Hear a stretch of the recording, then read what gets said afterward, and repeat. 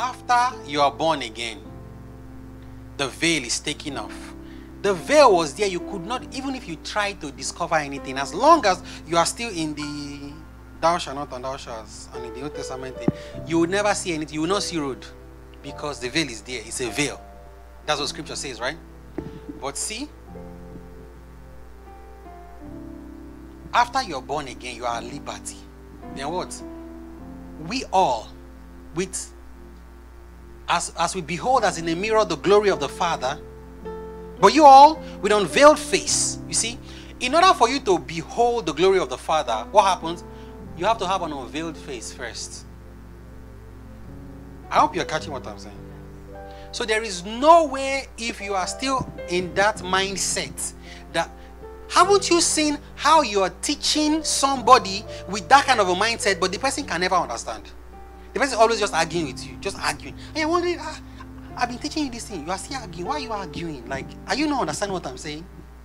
But it's not their fault. It's because they are veiled. So no matter what you teach, they cannot understand it. They cannot discover anything. Discover to recover. They cannot discover to recover. Hallelujah. But we are with unveiled face. We are with unveiled face. When you don't think that way anymore, when you now accept Christ with unveiled face, beholding as in a mirror the glory of the Lord, until you have an unveiled face, you will behold it and nothing will happen with it. Are being transformed into the same image from glory to glory, just as by the Spirit of the Lord. So how do you discover yourself? As you look through the word of the Lord. As you get to know God more, you discover yourself. That's how you discover yourself. Remember, until you discover yourself, you are not headed anywhere. You are not sure where you are headed. So how do you discover yourself? By first of all, removing those old mindsets. Give your life to Christ.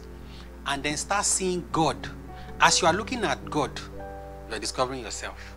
I explained this morning now. Let me just say that in case somebody is watching and you are not following this morning. If you want to know who you really are, won't you go and find out where your parents are from? So if you want to know who you are, won't you go and find out who God is? This thing is just simple maths. Because the Spirit of God gave me that example. I didn't plan it. It just came that morning. Right there on the spot. I didn't even know I was going to do exhortation. See, I entered the place late. So if you like, wake us up and think that we'll not know what to say. What we'll say will just come out. You understand? So, you want to know yourself physically. You go and look for your parents, where they are from, and trace it all the way. And see how you got to Adam and Eve. That one, if you want to do that one, that's up to you. The same way, if you want to know who you are in Christ, who do you find out? Who Christ is. Because when I tell people, as you see in a mirror, thank God there's a scripture that backs that up. Because if there was no scripture, it will be a contest. How can you say, if I want to know myself, I should go and be looking at God? Me and God, are we mates? God is supposed to be Almighty God. We can never be like Him. We can never look. But thank God the Bible says we are like Him. So, if you want to know who you are, who you have become now as a Christian, go and look at who God is. Then you can understand who you are.